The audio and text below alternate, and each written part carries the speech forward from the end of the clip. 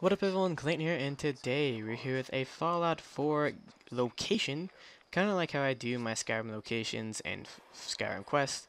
I decided to kind of bring this series to Fallout 4, especially with the new Far Harbor DLC. We're going to be doing every Friday, so it'll be Fallout Fridays, and this first location is Eden Meadows Cinema, where as I come over here and see this giant screen, I'm like, oh, what are those? Are those poles there? What? No, those are like 15 feral ghouls there. So now I have to devise a strategy to get past all those guys. But pretty much the whole idea of this series is that every Friday we'll either do a quest or a location, and we'll just kind of explore it and have fun with it. Also, yeah, there is a radio station for this place that just kind of goes on loop about. Uh, it's like an ad pretty much for the location and for the cinema. But yeah, this series is going to be me going to locations and doing quests that I find throughout the world of Skyrim. Or not Skyrim, Fallout, Jesus, I'm too used to saying Skyrim. And look at this. Look at this cool advantage. We're like on a sniper up on the tower. It's pretty cool. I like this. This is probably like my favorite battle I've had in this game of just like trying to snipe all these feral ghouls as they come into the location. But yeah, I'm going to do this probably every Friday and just show you locations in the game. Many of the first ones are probably going to be in the Fallout 4 DLC Far Harbor, but so far it's pretty fun. I've had a lot of cool experiences, and it's been about 2 to 2.5 hours in so far. And for some reason, it really reminds me of Lost, because the whole thing with this island is that there's a mysterious fog that is radiated, and like a lot of people say that it changes people's mind, like changes people. I'm not gonna go into spoiler territories because I haven't really done much, but yeah, it's pretty cool. And the island, I don't know if there has a name on it. The Far Harbor is just a town, and the island, when I go from the inside location to an outside location, all it says is the island, and that also reminds me of Lost with the island. And by Lost, I mean the TV show. I forget people probably don't know that because them damn youngins don't even know what TV shows are. But this location is pretty cool. There's these two screens here. There's also a little shed over there. It's kind of like the Starlight Drive-In from the base game of Fallout 4. But I like it because of how cool it was that all those ghouls were watching the projector, like they were like consumed to their TVs. I don't know if it was like a play on like how all people in the world nowadays are always glued to their cell phones or their television, and we're just like feral ghouls that we can't look away from TV, and then one day we're gonna be these husks like feral ghouls. I don't know if they're really going for that kind of thing, but I thought it was kind of cool, and that's what I immediately thought when I saw this place. Yeah, but this place is probably one of the coolest places I've seen so far in the Far Harbor DLC.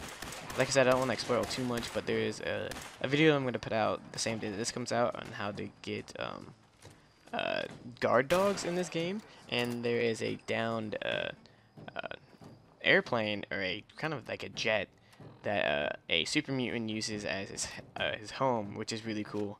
And yeah, this whole DLC I think is maybe a revival for Fallout 4. To me, Fallout 4 wasn't that good of a game.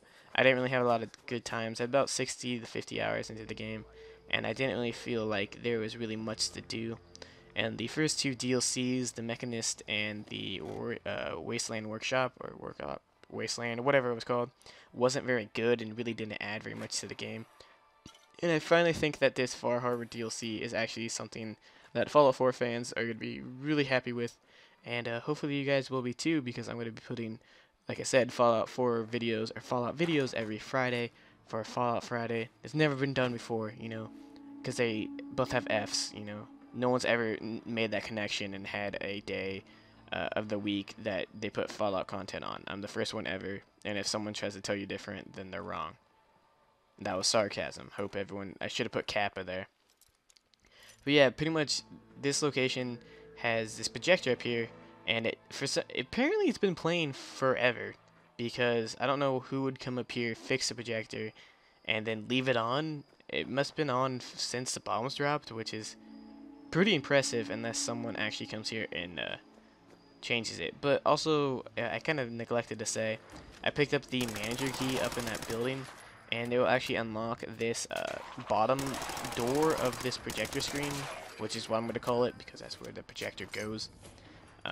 So yeah, in the other side of this, I don't know why I'm running in there, But there's a door, and it has some treasure in there. Not some very good stuff, but it has some crafting materials and stuff like that. And this whole video is probably really ranty, but I just kind of wanted to talk about the DLC in a disguise of a location video. So if you're just here for the location, my bad. You're going to hear me rambling because I wanted to talk about the DLC a little bit and my thoughts on it, as well as show you guys this cool location that you might have missed if you're just sticking to the main storyline. Because for the first time in forever, I'm actually not going to do the main storyline. I'm going to explore a little bit in a Bethesda game, which is really weird for me to say, because I'm pretty cut and dry with to go to the story and be done. But yeah, that's kind of that's your treasure, some Radaway and Radex, which is really important for this place because of the fog. It's radiated, and you get a lot of radiation poisoning, as you can see on my HP bar. But yeah, that's pretty much it for this location. The Eden's Meadows Cinema is pretty good location. Recommend checking it out if you guys haven't already. And yeah, hopefully you guys are looking forward to follow-up videos every Friday. And if you guys want to see any other locations, make sure to tell me. And right there, you saw it on the map. I don't think I showed it on the map before, but I'll put that as a screenshot at the beginning of the video as well. But anyways, thank you very much for watching, and it's Clayton, signing out. What up everyone, Clayton here, and today we're back with another Fallout 4 Far Harbor guide, and by another I mean the first one I've done. Anyways, we are going to get guard dogs for your settlements, and you can do this by coming to Horizon Flight 1